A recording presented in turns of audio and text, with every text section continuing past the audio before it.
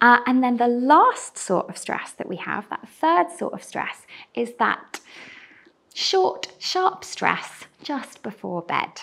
So maybe everything's going really well, and then you realise that your partner said something really not nice, and you start having an argument just before bed.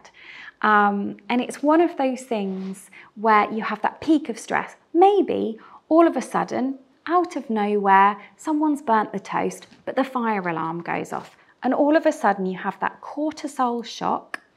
Cortisol is our stress hormone. So we'll experience that cortisol shock. We might have adrenaline pumping through our body then, and we might feel shaky as a result of that. We might feel that our mouth goes dry. There's so many physical ways that stress will then kind of happen to us.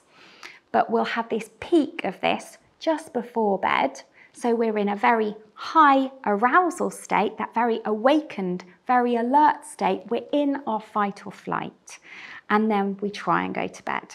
So we have these three different types of stresses, which then might impact on how we manage to sleep. So stress, I was talking about cortisol, wasn't I? I was talking about a stress attack on our body. So if you think back to the caveman days, not that any of us were there then, but that idea, our ancestors needed to be able to protect itself with an innate, inbuilt fight or flight mechanism to make sure that they stayed alive and that they weren't eaten by bears or saber-toothed tigers or anything like that. Nowadays, thankfully, we aren't often in a situation whereby we need this immediate danger response.